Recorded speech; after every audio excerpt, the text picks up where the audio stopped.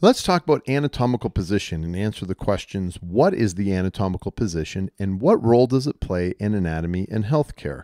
Hello everyone, my name is Dr. Morton and I am the noted anatomist. First question is, how would you describe the location of the yellow circle? Oh, it's on the front of the hand. Now how would you describe the location of the yellow circle? Well, it's on the inside of the hand. Isn't that just the front of the hand, but it's facing in? How would you describe the location of the yellow circle? Oh, it's on the front of the thigh. No, it looks like it's on the top of the thigh to me. Isn't it still the front, but it's facing up? How would you describe the location of the yellow circle? Oh, it's on the top of the forearm. No, that's the back of the forearm.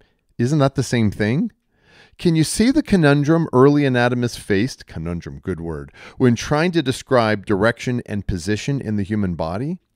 The description changed each time the position of the body changed.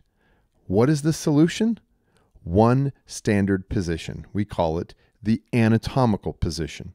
Now, what does it consist of? As this photograph shows, the patient's facing forward, arms down at the side, palms facing forward with the thumbs pointing out and the radius and ulna are parallel to each other. The right and left are from the viewpoint of the patient, not the observer. The patient's position does not matter. The directional terms are always described with regards to this anatomical position. A couple of things. That's the front of the hand or the palmar surface, and that's the back of the foot or the dorsal surface, the part that touches your shoelaces. What you stand on the ground is actually the ventral surface of your foot or the plantar surface. Now, why is this anatomical position important? Describe that mole. Well, it is on the back of the right hand. Describe the location of that scar.